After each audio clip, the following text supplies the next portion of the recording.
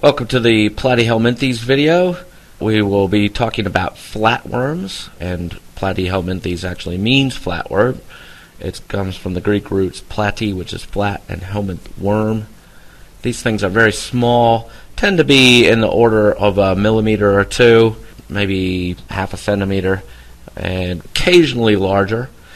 Not very thick, but as we look at this body shape of Platyhelminthes, we'll be able to compare it to the cnidarians that we looked at before, and we could see how, with a few modifications to that same body plan, these are the next step along the evolutionary pathway to more complexity. They're usually not very brightly colored, but sometimes they could be quite beautiful, and so let's have a little slideshow of what we might expect to see with some of these marine flatworms.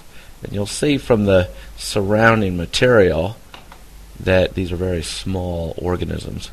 We have small encrusting sponges and some other stuff that you're going to see on a reef, encrusting organisms.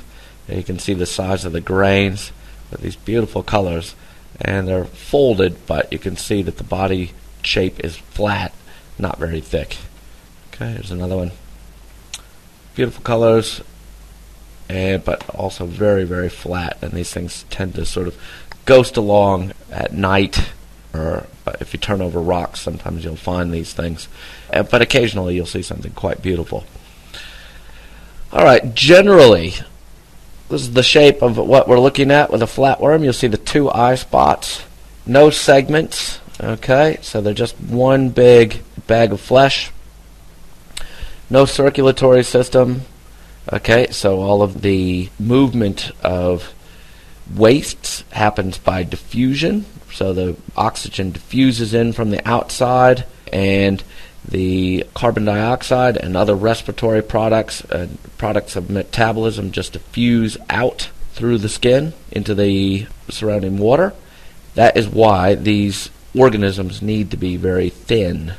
Okay, because as something gets thicker, the diffusion rate is too slow, so that's why we have a circulatory system, because otherwise the carbon dioxide and the other waste products from our cells wouldn't be able to diffuse all the way out to the outside environment. And you can see this video on YouTube about diffusion if you don't understand the concept.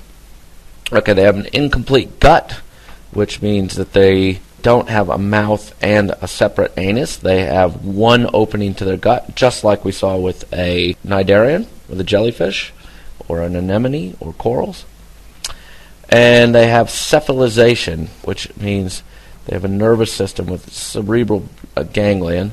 So the nervous system is a little more than the neural net. But the cephalization, cephalus means head, and so that means that they have a brain, well, essentially a collection of nervous cells, of neural cells, that is essentially what a brain is. A brain is a collection of nervous cells, but they have a collection of nervous cells which is much less sophisticated than our brain, but it is organized to one side of the body rather than the neural net that we saw with a jellyfish. And so we also have a lot of the sensory features of that organism grouped to that one side of the body as well. So we've got the eye spots, we've got sensory lobes up here that do things like smell and sensitive to touch, and so we've got that all grouped at one end, and we call that a head. So like we have our eyes, ears, nose, and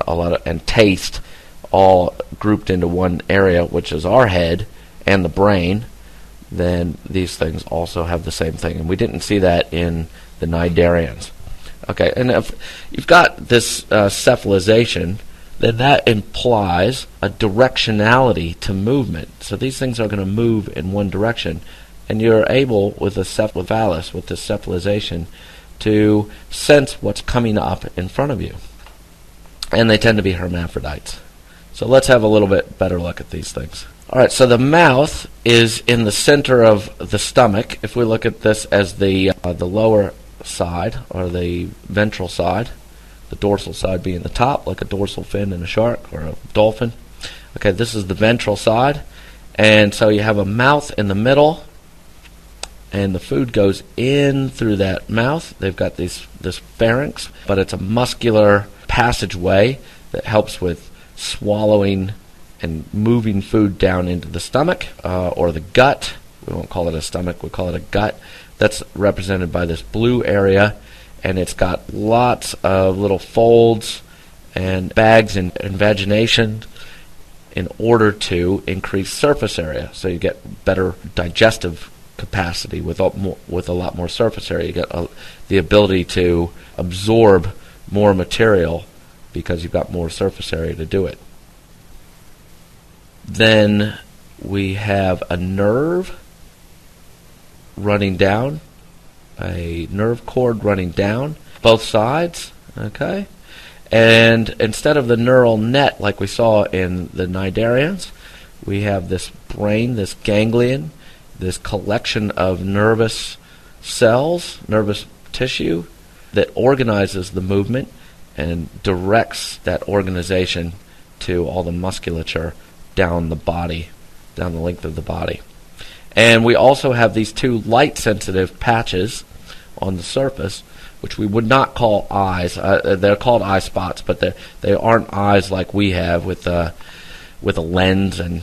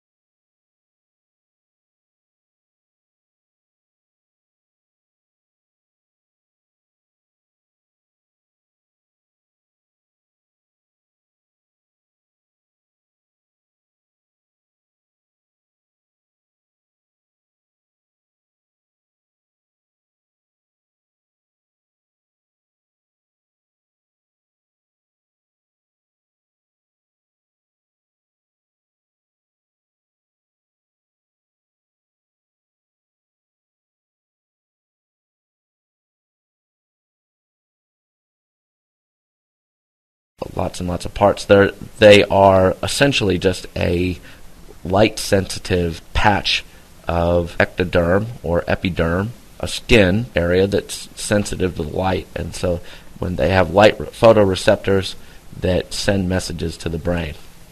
So now we're seeing the beginnings of vision. All right, let's have another look. So here's another, probably a little easier way to see the mouth. If you see this thing, so they sort of come up and they eat with their mouth at the center of their stomach. They just use this muscular pharynx to suck up food and pass it into this long gut that goes the length of their body. Branch down at the bottom.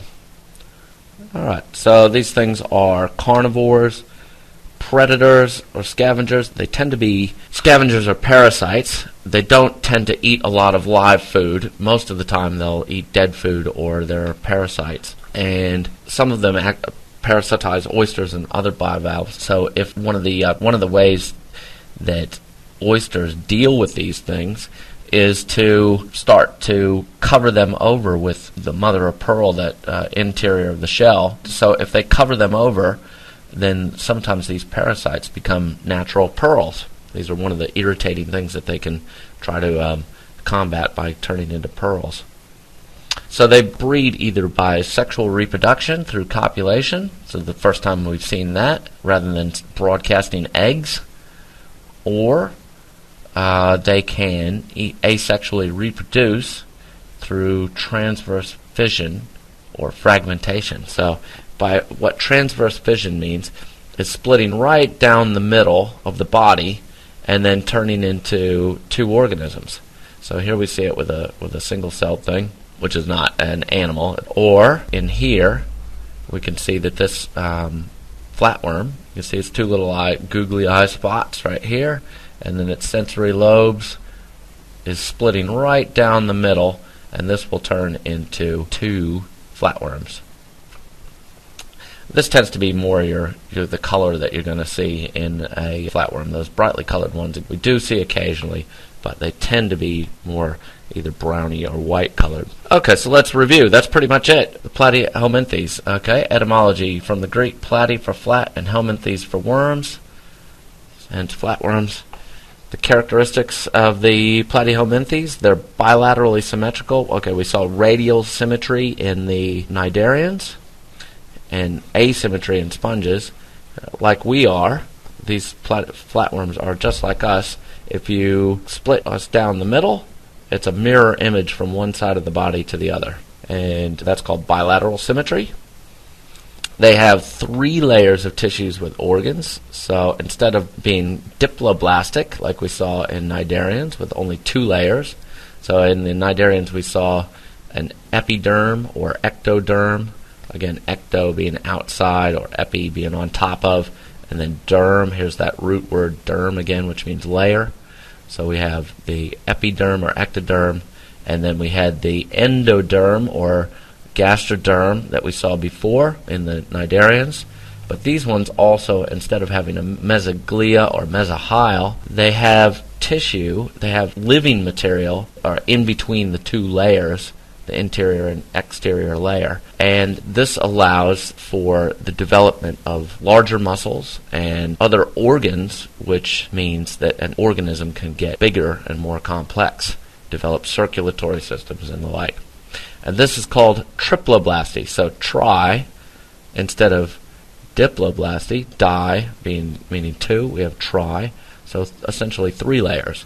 We've got a epiderm or ectoderm, an endoderm, and now we have mesoderm, so middle layer, middle, so meso middle, like as in mesoglia or mesohyle. Okay.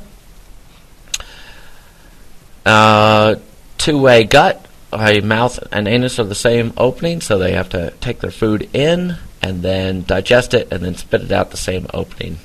Okay, very simple. Not good for the breath, but very simple. Has a nervous system of longitudinal fibers rather than a net, so that's all centrally organized in the cephalus and the head region. They're generally dorso-ventrally flattened, so that means from the top to the bottom. Dorso meaning top, ventral from the bottom. Reproduction mostly sexual as hermaphrodites, meaning they have both male and female abilities. And mostly they parasitize other animals or scavenge. Few feed on algae. And occur in all major habitats, including many as parasites. So just about anywhere you go, you're going to find flatworms. And if you want to see the world's worst rap, then go to this URL and watch this video, and you'll see some girls doing the world's worst rap about flatworms. That's it.